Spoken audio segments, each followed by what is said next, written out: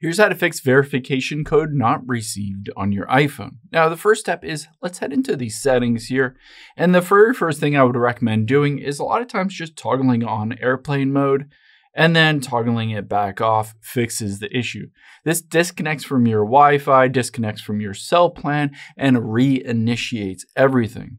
Now, if that doesn't fix it, the next thing that we'll do is we're going to scroll down here and tap on where it says focus. So tap on focus, and you can see next to YouTube, it says on, indicating that I have a focus mode turned on, like do not disturb or something like that.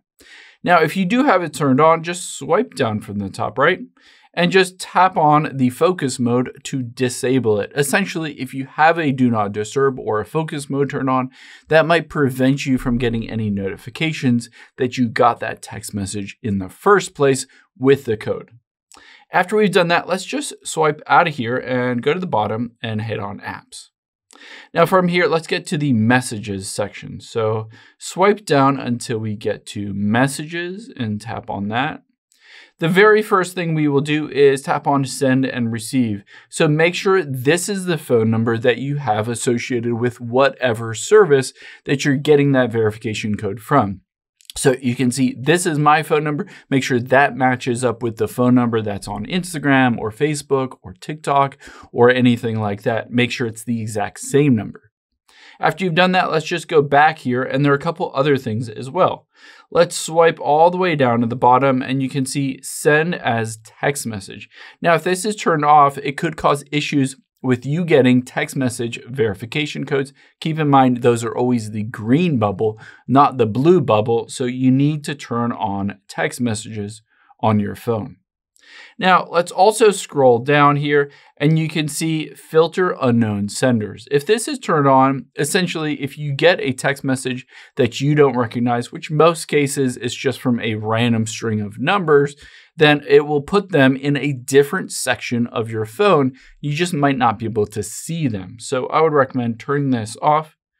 And now on here, you can go through all of these different things in addition to blocked contacts. You want to make sure that you haven't blocked that specific contact. You'd be surprised how many times somebody just inadvertently has blocked that specific contact, and essentially they can't receive that text message because they blocked it. Now, if you might be wondering what text message or what phone number, basically Instagram or whatever, texts you from, you can always just open up a web browser and you can type in what number does Instagram text from? And you can see here, it usually is 32665. And it says on here, apparently I blocked it as well. So this is a common thing. Just search your block list for the number that that app usually texts from. In Instagram's case, it's 32665. Now, if that doesn't fix it, let's just go back out of here, all the way back to the beginning. We'll scroll up, we'll tap on General, and then scroll to the bottom and just hit the shutdown button. You'd be surprised how many times just a proper turn off and reboot of your iPhone fixes a lot of issues. So just turn it off. It might have been days or weeks or months with your iPhone running. So just turn everything off and turn it back on.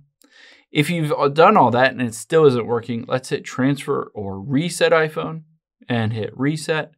And then reset network settings and just type in the passcode for your phone. And it says this will delete all the network settings and bring them back to the factory default.